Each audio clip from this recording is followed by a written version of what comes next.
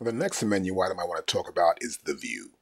And you see it right here. This is view next to tools. And you click right here, I can get some pretty good views. Now what I mean is that I can go from mode to, let's say I want to go to program mixer. It opens up. See that? The program mixer opens up. Normally I would just click here, right, to get to those options, which makes it much easier. But it's always important to know what's here in our view. Next we have editor full screen. So it's a full screen.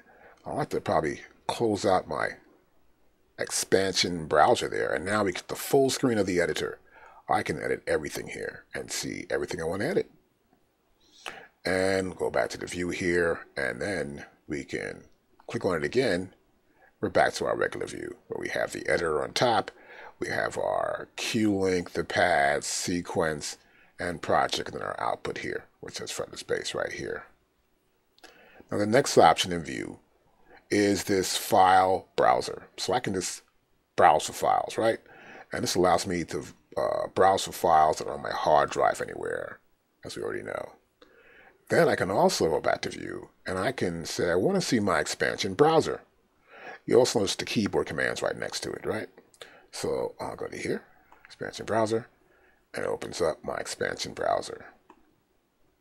Now I can have the grid editor view right here, or the list.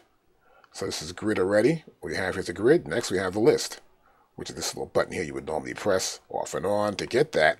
But another way to do that is from here, from the view in the menu.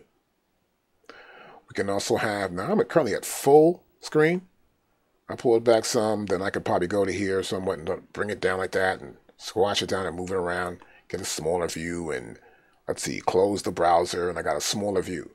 But if I want to, I can go full screen anyway, and it goes back to full screen. I can also minimize. I could be doing something in the background. Let me minimize this. And it's gone. See that? I can still come back here, click on it, click on minimize again, and it comes right back up. And that's how the view works in our menu.